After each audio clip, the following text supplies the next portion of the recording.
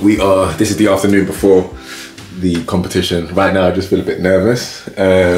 More nervous because of my ankle. If I didn't have my ankle, I wouldn't feel as nervous. But right now I just feel like all our hard work's gonna pay off. Me and David have been speaking strategy all day today. Today's actually the longest I've walked because I actually flared up this tendon last week when we were doing a run through of the actual competition, which we completed in really good time. So yeah, this is the longest I've actually walked all week. I did like 15K today. We walked about 15K. I haven't been able to run on it just yet because I want to save it for Saturday.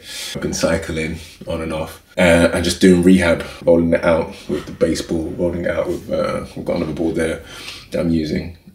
The ankle's good like that. Oh, you can hear it pop.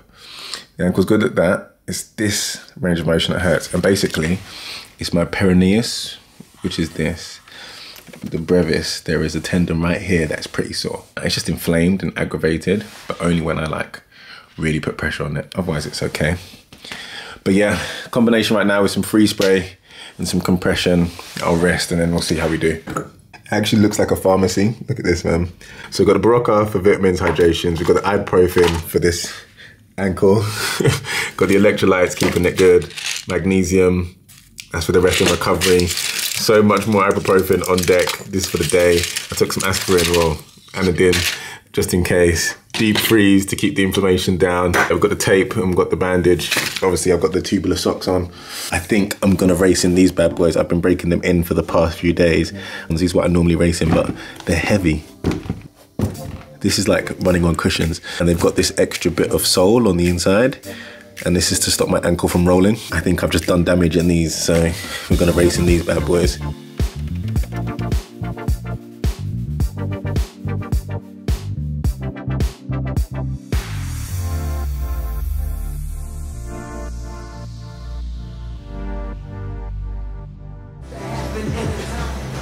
We are getting a little cycle in, 45 minutes. This is the best thing for me right now, no impact. Does well on the leg, feels good. How you feeling, David? He's saying he's camera shy, but he's a silent killer, man. Look at that, the boy looking cut. Looking good. Yeah. Hopefully tomorrow we're just gonna give it all. But yeah, life on the bikes. This guy looks like he's going for the win. We just got told you look like we're going for the win. That's because we are. What's that? I just need. Yeah, what's this? What are you looking at? This is not coconut water. This is juice. Yeah. Just need water. I got the sweets. Quick carbs. This guy wants a sponge. Ain't no sponge in sight. This is the only sponge they've got. Is that nothing, man? Bro, what's this? It's a foam. No sponges here. Cheeky banana for the carbs. Thanks. Crazy. We ready for this. We about to go up. The carbs. I'm not gonna eat all this. I'm gonna have like half of it. Oh, what is this? This is a margarita. I don't even know what this is. Is this chili flakes? Is it chili flakes or is it nuts? It looks like nuts. Nah, it's gotta be chili flakes. I just want a margarita. This is not a margarita. What if I was vegan?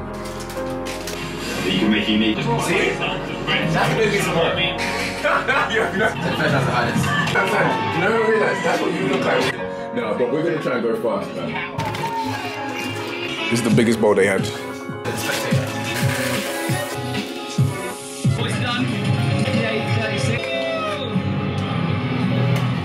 Pre-workout of champions.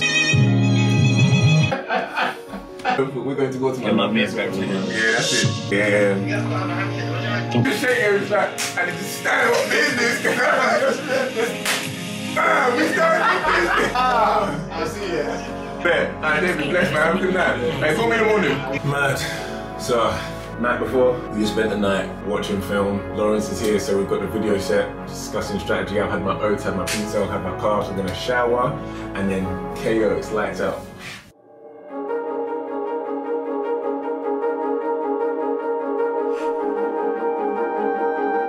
So how are you feeling today? nervy. David came up earlier. We had a little bit of a talk. Played some Eminem. I think under normal circumstances I shouldn't be nervous because we did the work. My tendon here is just, it's not like it's gone, it's just very inflamed and aggravated, right? So it's just a matter of like running as fast as I can whilst looking after that injury. I have to kind of take my mind off it. So I've got ibuprofen, we've got tape, we're going to tape it in, compress it a little bit, and then yeah, just go from there. I just call my dad back as well. My facial routine. Some evening cream. I can't even see what I look at here. Yeah, as long as it's... You know what? It's just nice to document and like, you know, going through this is memories, so have something to look back at. Like how we're feeling. I'm gonna look back at one day and just be laughing like mentally just tap in, because your mind is the difference between what makes or breaks you. Because if you overthink things, then you're just gonna overthink it till it's done. Just lock in and be confident, like. Mum, see me? Hey there. I'm ready as I can be, man. What's that stat say now? My recovery is 43 today, HIV is 80, but that's when I'm in the amber. All the best, Damien. God be praised. Amen. Thank you, Pops. Thank you. And I feel like everybody sent so many nice messages that I'm just like, I just feel everybody there, so I'm like, okay, cool, everybody's gonna push me. Love. Big love. I'll talk to you later, God bless. Once they say they pray for you, game over. I'm gonna pop another ibuprofen before I go. Oh. Shit gonna get hard, keep your head strong. If I quit now, then I'm dead, bro. We're fighting off this hunger for hours. Big step of a meal get stepped on. Feels like my ankle is hugged. So in case you ain't know so. Yeah. You're gassing me, I'm getting all the energy. I'm like, oh! Thank God we survived around with the terrorists. All my times it was there, I discovered. Run it up, man. Let's run it up. You're finally here now. That's all I can think about. Long time coming, man. Long time coming. We're going up.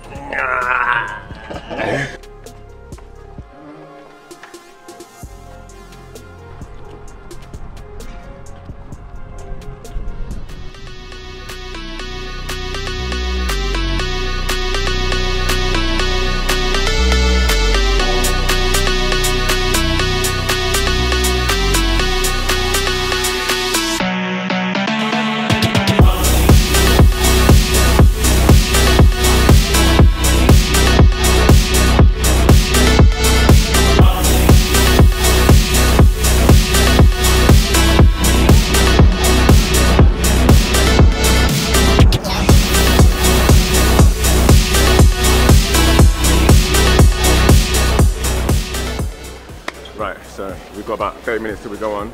Warmed up, dropped the bag. I'm going to try and stay warm, keep this injury at bay. Everything's taped in, feel good. Felt nervous at first, but now that the heart's going, I'm like, let's get over and done with. There's 8 stations, so we've got ski run, we've got the sled push, we've got a sled pull, we've got burpees, the rowing, then we've got farmer's carry with sandbag lunges, and then you've also got wall balls. We do a 1 kilometer run in between each of those stations.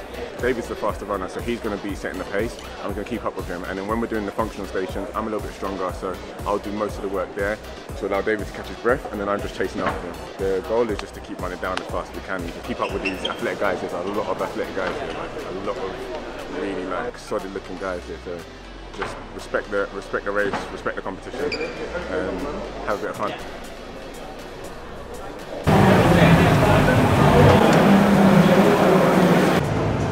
Just gotta tap in. Cortisol and adrenaline, that's all I am right now, so I don't even know what's hurting, what doesn't hurt. I don't care, we're going now.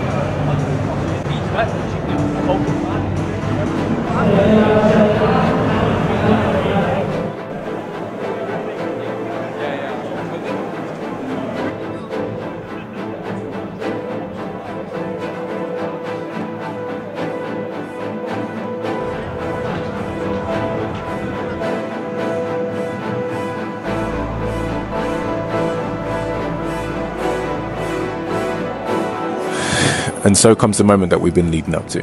We come flying out of that gate, but there are also some guys in our age group who are absolutely blitzing us when it comes to pace. But the aim of the game here is longevity. So David and I stick to the plan. He is the pacemaker, so I just chase him down and we get to the first station, which is the ski ERG. David is absolutely gassing it when he's going on his turn, and then I'm just catching up with him. Then I cover some of the ground, then he covers some of the ground, and we switch, and then we finally go on to the next station. At this point, I'm starting to feel pretty warm, so I start speeding up ahead and forget that David is the pacemaker. So that means I'm trying to run ahead of the pacemaker because I feel like we can push the pace. So when we get to the sled area, we're about 5th place in our heat and about 2nd place in our aid group.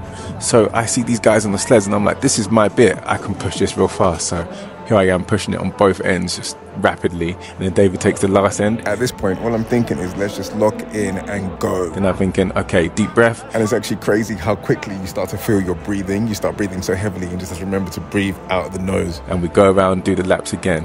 At this point, the pain on the outside of my shin isn't as bad, but then all of a sudden I start to feel a tugging on the inside of my leg. Start to limp. I tell David that I think it's gone. I limp again, I try and run again, and then bam, I roll to the ground and I realize that my leg is broken. And then the commotion starts. They had a few of the guys surrounding me just to block off all the other racers because they are going for it. And yeah, I just basically had to wait for emergency services to come. I remember looking up and seeing the shock in David's face when he saw that my leg was broken. The paramedics were like, how are you this chill when your leg is broken? But at this point I realized there was nothing else I could do, and the endorphins were kind of taking over at this point. So yeah, then they moved me to the back and I got examined and had to wait for the ambulance to come.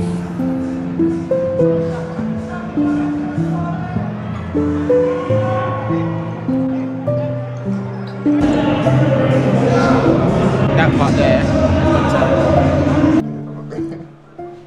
You can't tell it's broken because it's all wrapped, but you can see it like deviating from its normal line. But it's like, it was like this. David was looking at me like, and I was just there chilling. He's like, the guy's like, are you sure you broke it? I was like, nah, it's broken. I was like, I was tugging. I saw you start to limp. Yeah, I know when you're behind me, and I was like, And you limped again. yeah. And you limped again. And then I said, okay, it's gone. And then I asked you, I said, are you okay? And you said, no, it's gone. Yeah. And then when you said it was gone, then you went to push it again, and then I literally heard the snap. Yeah, I heard the snap as well. The snap was loud.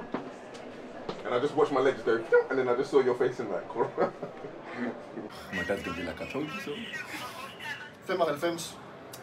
How can I be more scared of my dad than? Han hedder Bolu. B-O-L-U. Casper. And I started going ahead of him, and he was like, what are you doing? And I was like, I'm going. And I started limping, and I was like, it's gone. And then he was like, you sure? And I was like, let me check. And I ran, and then it just went, bow. And it just, like when we came by with your third time, we're like, what the fuck is that? That's gotta be bad. I was looking back like, what the heck? I was like, damn it, I don't want to look weak in front of all these guys. You still really look strong. Imagine the person, I was laying there. I was like, look at all these drunk people looking at me. I was like, Mama, I love you. This just happened, but we gave our all, and that's all I wanted to do, was just give 100%. And breaking a leg, I think, is pretty good proof that you gave it 100%. So it's nice. I'm a bit ashamed. Well, not ashamed. I'm a little bit unhappy that we didn't finish. But mentality-wise, I know that we're gonna go again, maybe in a year, 2 years, because the recovery for this is gonna be long. But yeah, I just want my legs to be fixed. It was good while it lasted. Oh, starting to get a bit heavy now. The pain setting in. Yeah, it's starting to get heavy. Hey, cooking. Have you done birds? No. I think I'll tell them when they get to the hospital, man. Let me get the X-ray and then I can show it to them. Honestly, it's a 1 out of 10, which is so crazy. But if I start moving it, I know the pain's gonna increase. Mentally, I feel fine. Yeah.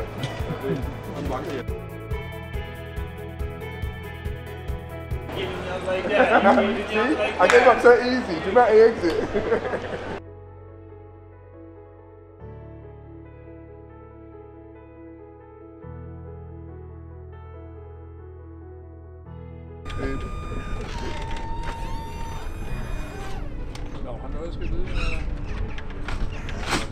Right, behind you.